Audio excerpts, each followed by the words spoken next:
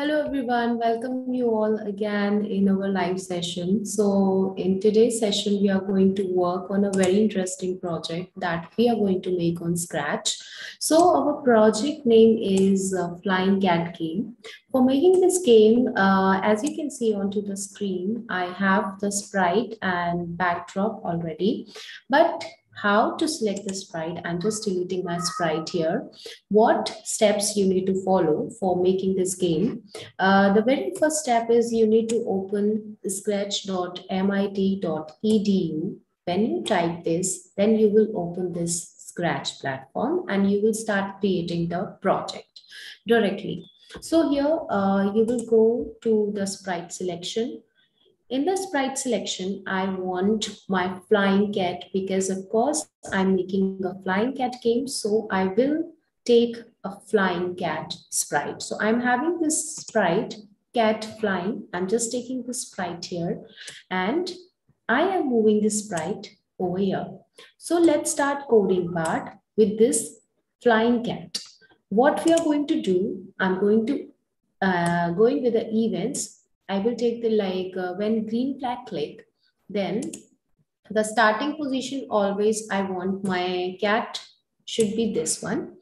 Next, I will take the forever block and I will use the conditional statements. I think everybody know about conditional statements. Like what are conditional statements? These are the statements work on the conditions. Like suppose I want that if I press some key, then something is going to happen. So this happens according to the conditions.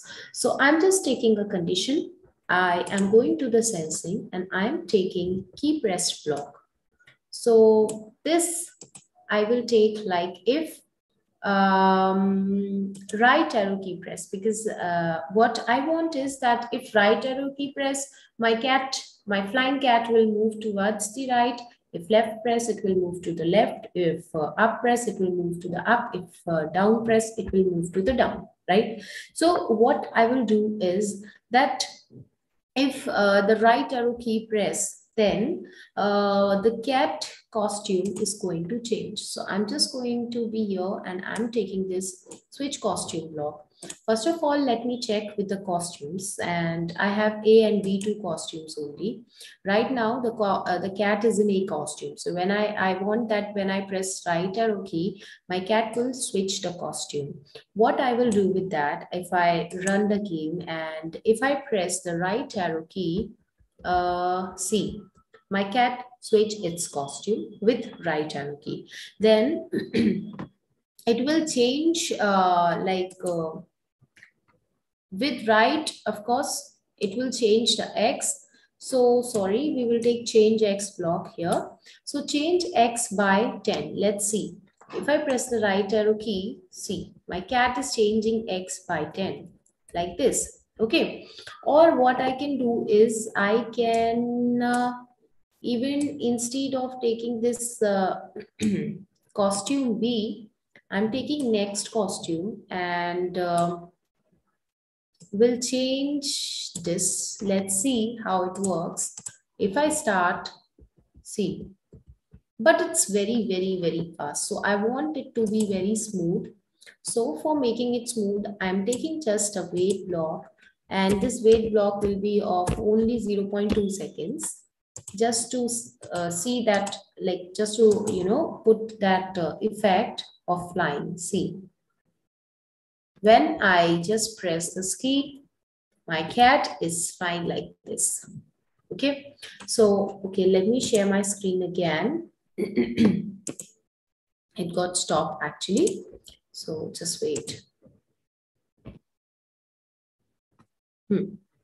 I think the screen is visible to everybody.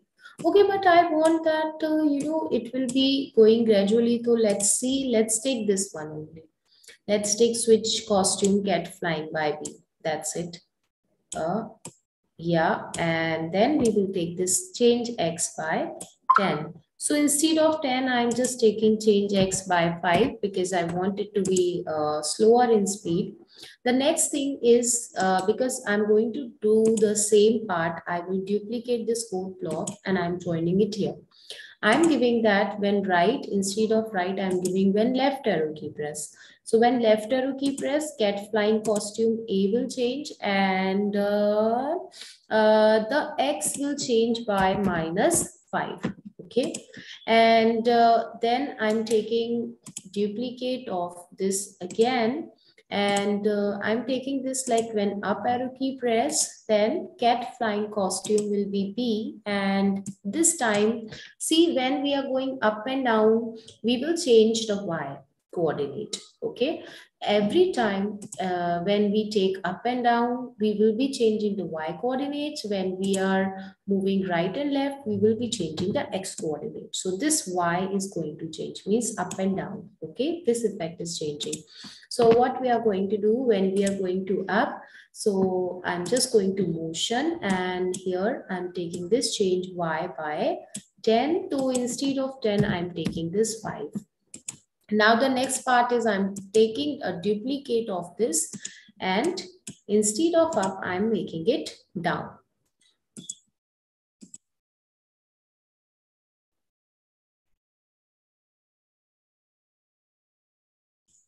Okay, so when we are coming down, then the Y will change by -5.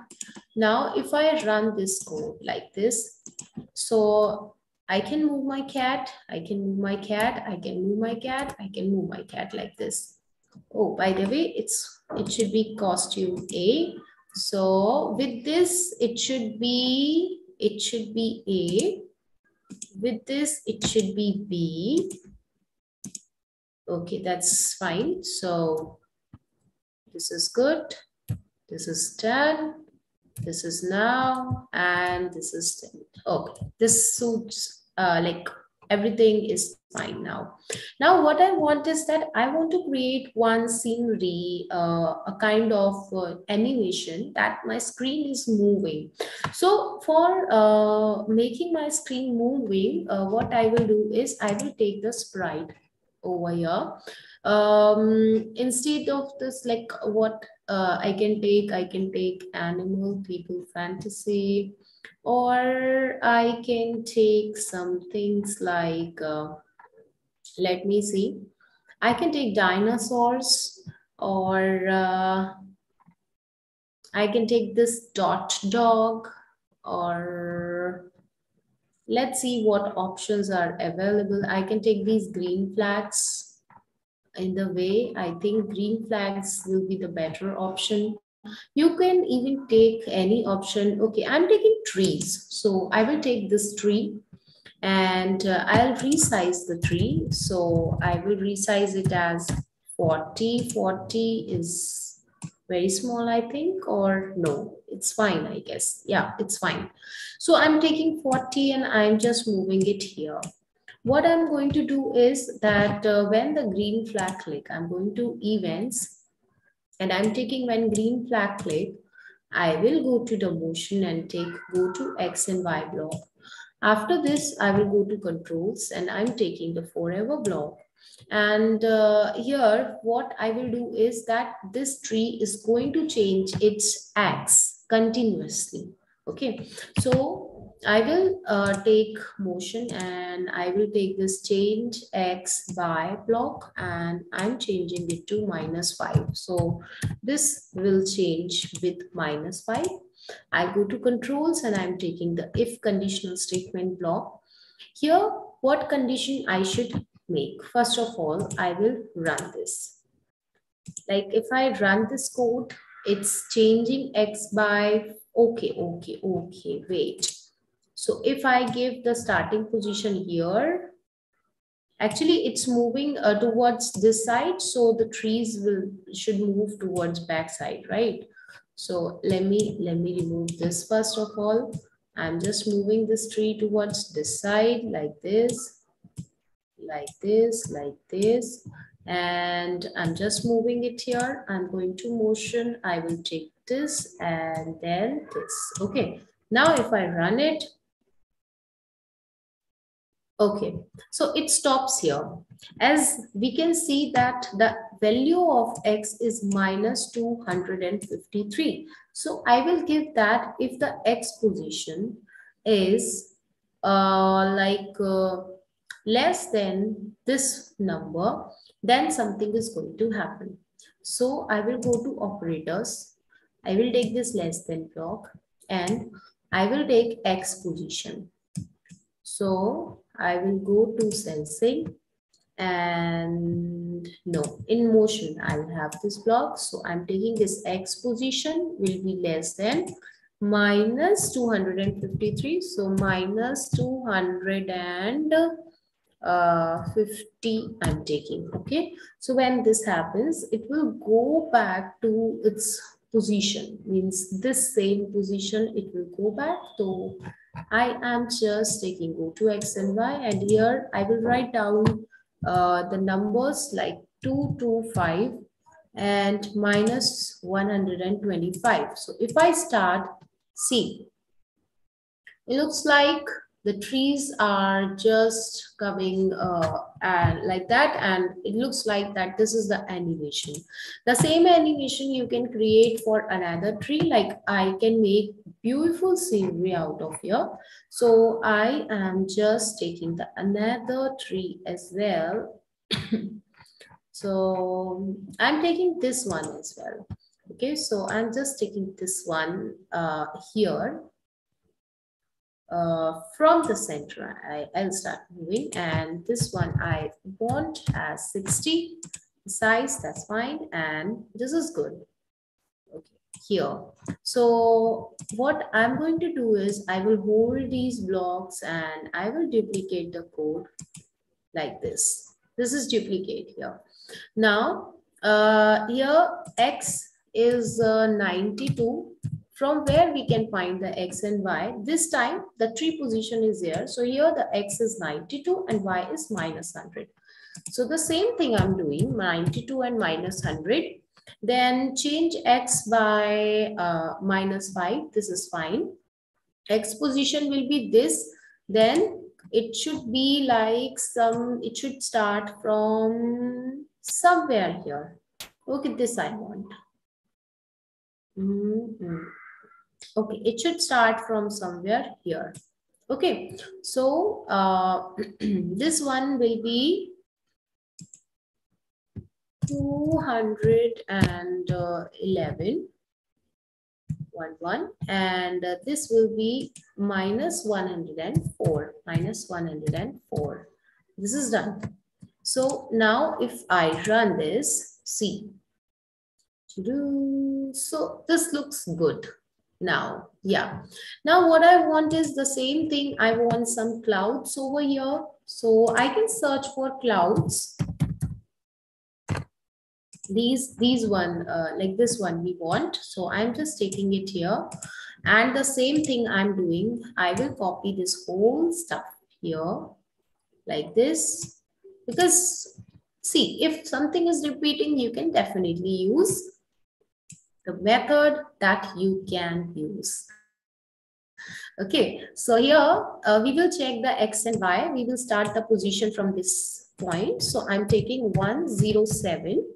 This is very, very easy, kids. You can easily make that, and very interesting even. So this X and Y position I'm taking from here, from this part. Okay, I will highlight it with the pen also. From here, I'm taking this.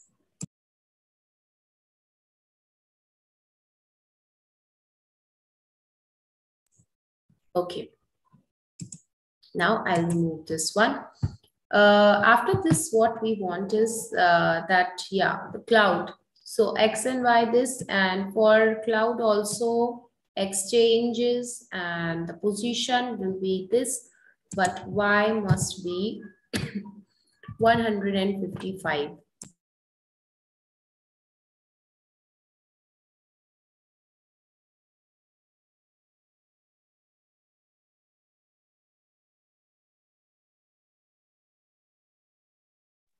Okay, review the code once. So it's like that. And yeah, like if I run it, see. Ooh.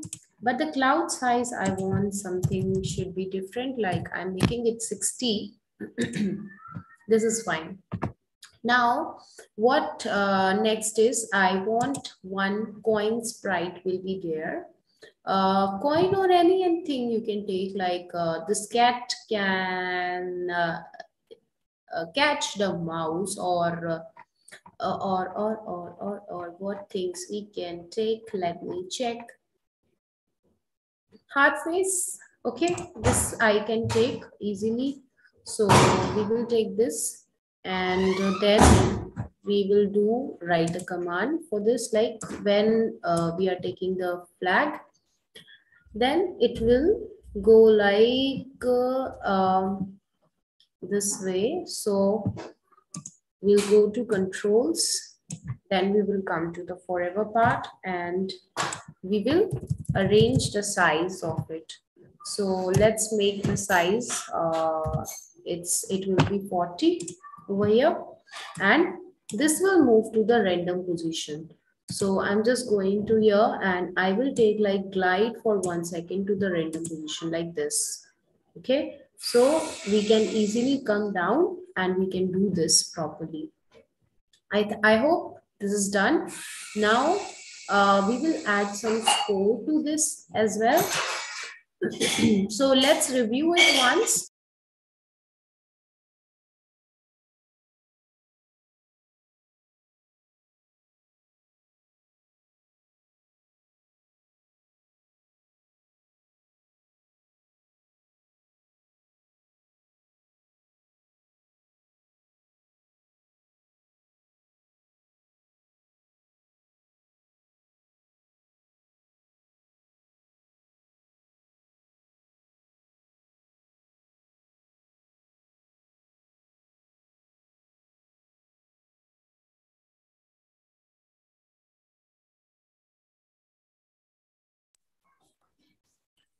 So the code is fine, absolutely. Okay. And then we'll go to the control part, and we will be taking a conditional block, like if this heart is touching the cat, so what will happen?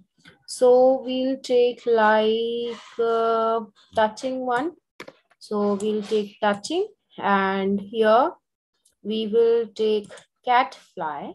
So if touching cat fly, then what will happen? Then the score will increase or decrease. So the score we will make with the help of variables. So we'll go to new variable, and I'm going to create a score for all the sprites.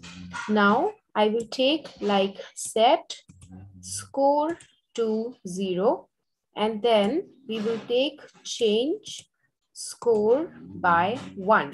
So when your cat sprite touching the heart, then the score will change by 1. Okay, let's see. Let's check our game. So yeah, ding, no. Okay. I want to touch this heart, but this is too fast. This is too fast. Really too fast. Okay, so I got one score. I got only one score. I want more score to be here. Okay, so what we need to do is like here, glide for 1 second randomly, and I think I need to make this to the another event. Like I'm just taking when green flag click, I'll go to controls, I'll take forever, and I'm taking this to the another one. I think now I can increase the scores, and I can do the score. Oh my god, the score is so high now. So for this bug, what you'll do is you will take just wait block, means for 1 second you cannot make score, or when it touches, then it will go to the score will change by 1, and it will go to random position. Then also it will not happen. So if I start and see when it touches, no, go to random is not works.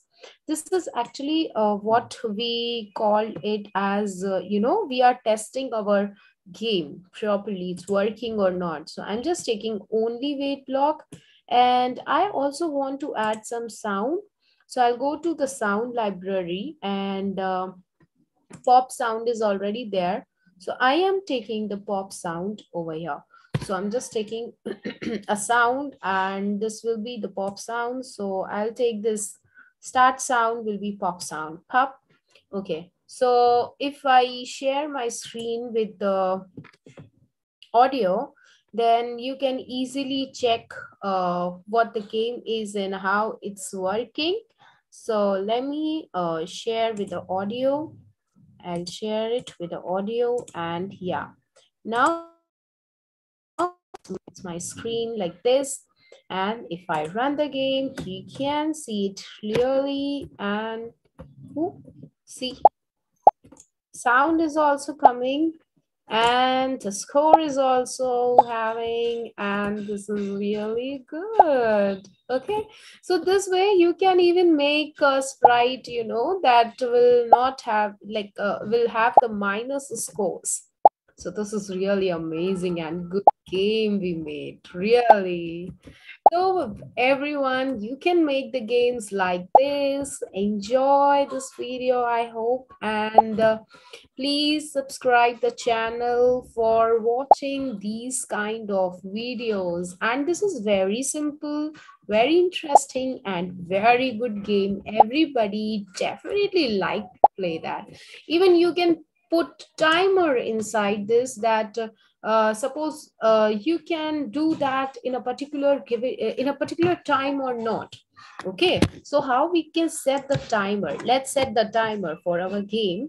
So we can set the timer like you can take when green flag click, then I'll go to the variable and here I'm making a variable timer. Okay, so I'll just click on OK with the timer and I will take like set my variable means set timer to 0 initially, and I will go to controls and I'll take repeat some number of times. So I'm taking repeat 30 times and change variable by 1, and we will take the wait block with 1 second. So it will automatically stop at this. So once the timer is over means once the value of timer will be 30, will be more than 30, then everything will stop. You can do that also. So we can just simply put another if conditional.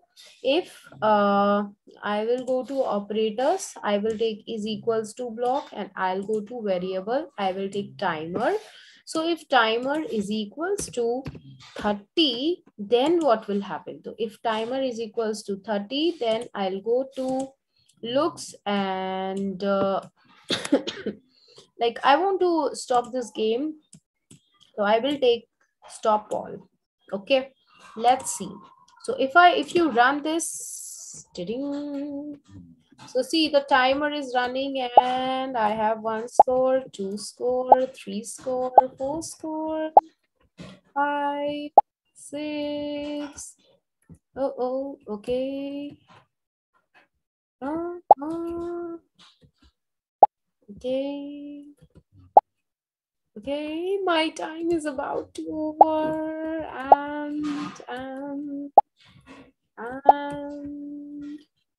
everything stopped, nothing happens. So see what happened is that within 30 seconds you got 13 score. Here is the game, and you can put you know, something like you win the game, you lose the game, or you get this much score. So lots of things are here, you can definitely try with them. So everybody, this is all about our today's session. I hope you all like this video. Thank you so much. If you have any questions, any query, if you wish to take courses from us, you can definitely take the courses. We have our website link. You can go there, you can register with the form, you can send us the messages on Instagram, definitely. Okay, everyone. So we'll meet you in the next live session. Till then, bye-bye. Stay healthy, stay safe.